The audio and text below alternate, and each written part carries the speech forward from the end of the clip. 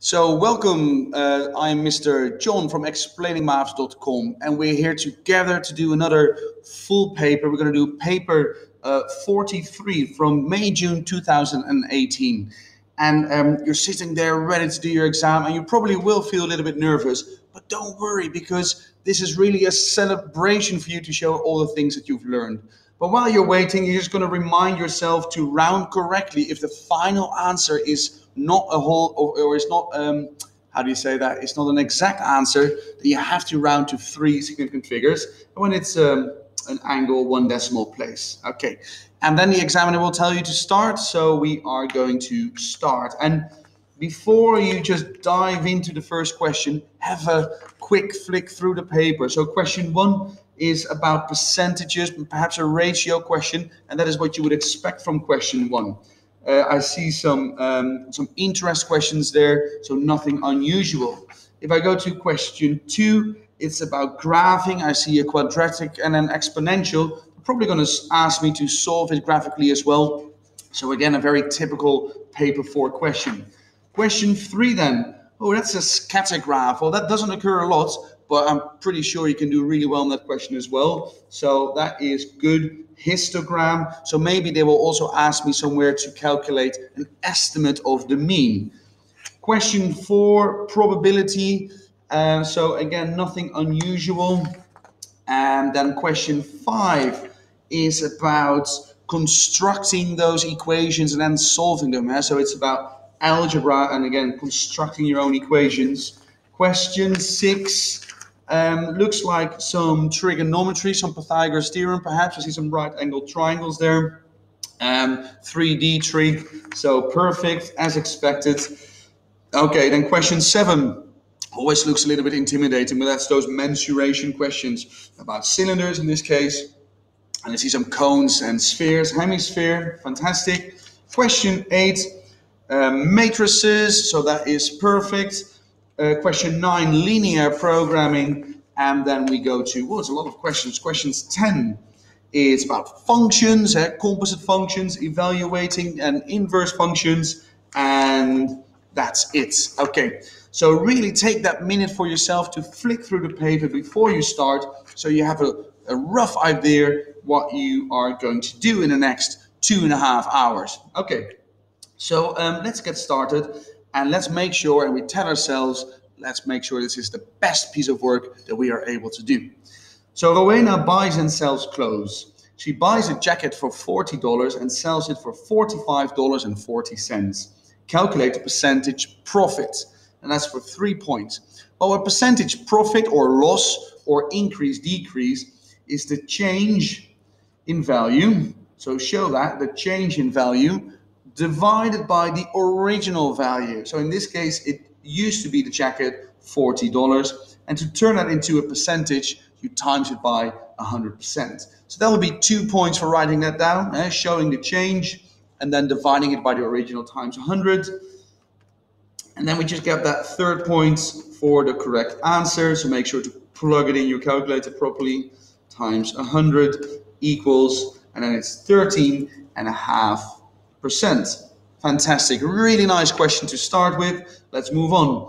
She sells, so Rowena sells a dress for $40.60 after making a profit of 20% on the cost price. Calculate the cost price. And again, for 3 points, should kind of inspire you to think this is reverse percentage. So she gains a profit of 20%. So this price, $42.60, is 120% of the original price. So the original price, 100% plus 20% profit. So divided by 120 to go to 1%, and then you can times it by 100% to find the cost price. And you're just telling yourself that that cost price needs to be less than the $42.60 because that includes your profit, right? Times 100. So that is $35, and let's do 2 decimal places, by the way, 50 cents. Okay, moving on. For 2 points, Sarah invests $500 for 15 years at a rate of 2% per year, simple interest. Calculate the total interest that Sarah received. So that does not include her initial investment. Only the interest is what they are asking for. And it's simple interest. So I have $500. I divide that by 100%, times it by 2%. That is the amount of interest I get each year. But I don't do it for 1 year, I do it for 15 years. So I'll times that by 15, which will give me the total amount of interest. So 500 divided by 100 equals times 2. So $10 per year for 10 years. Sorry, am I correct? No, I think I made a silly mistake there. So 15 years, I timed it by 10. Come on, John, focus. I'll do it again. Divide by 100 times 2. So $10 per year times 15. So $150 is the amount of interest that Sarah will receive. Beautiful. Turning the page already, then we're going to talk about Thomas. And for 3 points, Thomas has 2 cars. And the value today of one car is $21,000. And the value of this car decreases exponentially by 18% per year. Calculate the value of the car after 5 years and give your answer correct to the nearest $100. So really put perhaps an exclamation mark there, that you don't forget to round it properly. So every year the price decreases by 18%. So the 21,000 after 1 year will be worth only 82%. Yeah, because why 82%? Because the 100% will be decreased by 18%, which is 82%. So 21,000 times 0.82 will give me the price of the car after 1 year. But it's not after 1 year, it's after 5 years. So again, I have to times it by 0.82, times by 0.82, times by 0.82. Or easier and definitely quicker is to say times 0.82 to the power 5. All right. So while I work that out, I'll tell you, if you want to be rich, don't buy an expensive car, because cars will cost you loads of money. And the true rich are rich because they don't have expensive cars. Has some exceptions there, of course. But I'm wobbling now. Let me just focus on the mouse. I'm writing down all those decimals and I'm telling myself to the nearest 100.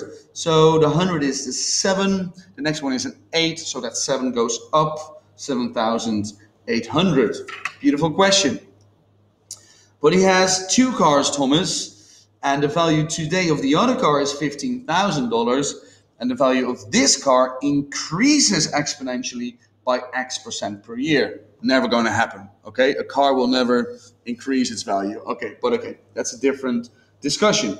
After 12 years, the value of the car will be $42,190. Calculate the value of X. Well, this is how I do it. I mean, it's worth $15,000 now. Let me write that down.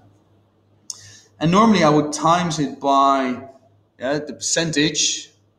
I'm just going to say X now, to the power 12, and it's worth now 42,190. But I'm telling myself this X, because it increases, will give me an answer like 1.01, for instance. That means 101% of the original. So that is an increase of 1%. Let's have a look at when we get the final answer, what I exactly mean with that. Let's work this out first. So X to the power 12 will be 42,190 divided by 15,000. So X will be the 12th root of that. So I'm going to grab my calculator and I say 42,190 divided by 15,000 equals the 12th roots of, there we go, my answer equals, so as I said, it's 1.09 and then a lot of zeros. So that means that X is 109% of the original value. So that is an increase of 9%, or if you like, 9.00, correct to 3 significant figures. Beautiful. And if you're not sure what I'm doing, explainingmaths.com, you know, go to my website, check it out. Everything is for free. And we'll try to keep it like that. But then you need to go there. Okay, let's move on. Graphs. So 2 to the power x is an exponential function. X is in the exponent. And they give you a table of values. And some of those numbers are already, or some of those coordinates are already done for you. When x is 1, 2 to the power 1 is 2. That's correct. For instance, 3 to the power 3 is 8. That's correct. You really should have a look at that table. Don't just answer the question straight away. Have a look first what's going on. 2 to the power 0, ladies and gentlemen, is 1. And 2 to the power 4, you may need a calculator for this, that's fine. That's 2, 4, 8, 16. Don't forget that, 16. There we go. So that's for 2 points. That's a lovely question. Those examiners are truly generous. They want you to do well. Don't forget that. 14 minus x squared is another function. It's a parabola, actually, a quadratic. Complete the table. And again, they give us 3 coordinates. Let's have a look at when x is 2. So 2 squared will be 4. So 14 minus 4 indeed is 10. Well done. What about when x is 0? 0 squared is 0. 14 minus 0 will stay 14. And when x is 4, 4 squared is 16. So 14 minus 16 would be minus 2. Okay, now don't forget, especially if you have to do many of those coordinates, and if the functions are slightly more difficult, you have a table function. I never know where it is, but yeah, the table function there. If you would use that, plug in your function, and then it will just give you all those coordinates. But I think for now it is quicker and easier just to find them yourself. And then they ask on the grid to draw the 2 functions for when x from 0 to 4. That's the domain. And luckily, the grid they give us also starts at 0 and finishes at 4. So we use a pencil, and this is still where a lot of students go wrong, plotting coordinates. So take care. Let's start with the exponential. When x is 0, y is 1. So 0, 1. And have a good look at that scale, but that will be there. So you need a sharp pencil. You need a sharp pencil. When x is 1, y is 2. X is 1, y is 2. So please notice the different scale between the x-axis compared to the y-axis. 2, 4. I'll hurry up a little bit. I can hear you think, come on, guy, hurry up, Mr. John. You're waffling too much. And 4, 16. There we go. And indeed, this is a beautiful exponential curve. It's similar to, let's say, my salary curve. Hopefully, not true, of course. Yeah, my salary curve. Now, I'm going to graph this to my best ability so you can also see it. So I hope it's still visible in the screen. Oh, that is terrible. Absolutely terrible. Okay, I'll just finish it for the sake of it. You can do a better job than this, but okay, it's good enough for now. Then the other one, by the way, this is for 6 points, so you've got some time to do it properly. But 0, 14, so 0, 14 over there, and 1, 13, or 1 exactly between 12 and 14 lies 13 over there. 2, 10, 2, 10, and you already can see that quadratic forming, half a quadratic, because the domain is from 0 to 4. Well, it's not a half quadratic, it's half a parabola. Come on, hurry up. 2, 10, I've just done that one. 3, 5, 3. Oh, that's almost impossible to see. It's not a very good copy I made myself. And 4 minus 2 will be here. Now I'm just going to check out 3, 5. Yeah, that's correct. Okay, and graphing that one, I'm just going to turn it upside down.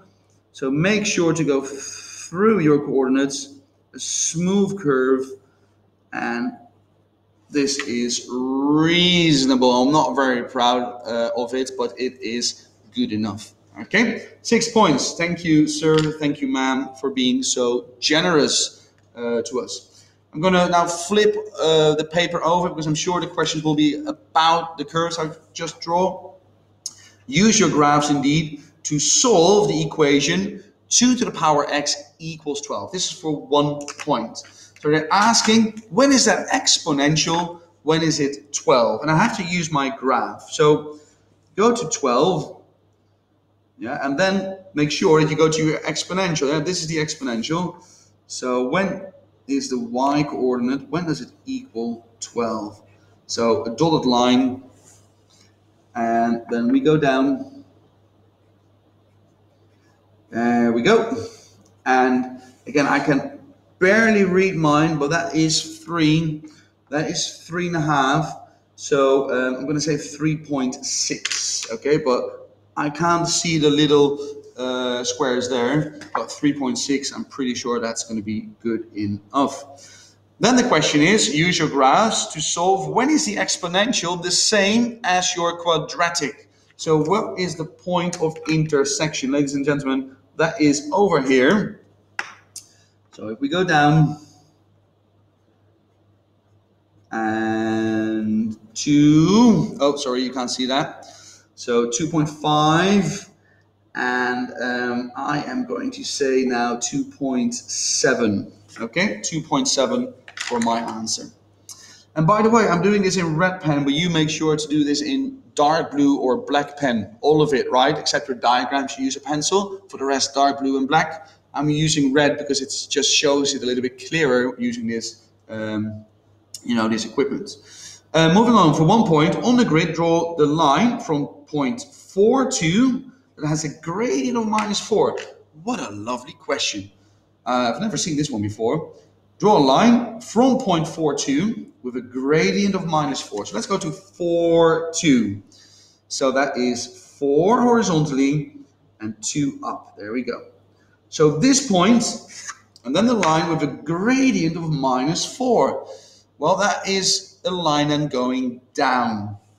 -4, meaning if I now go 1 unit to the left, I should go 4 units up. Yeah, 4 units. So I am at 2, so 4 units up, I should go to 6. And then I draw that line, and I really should have a sharper pencil, but I don't. Okay? So my apologies, but here we are. Oh, it looks like a tangent, by the way, as well, over there. Complete the statement.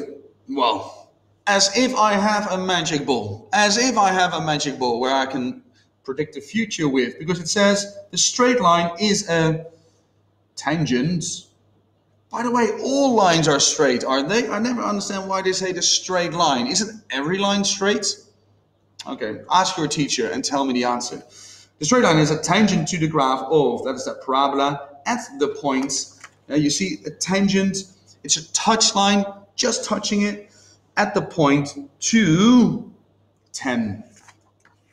2, 10.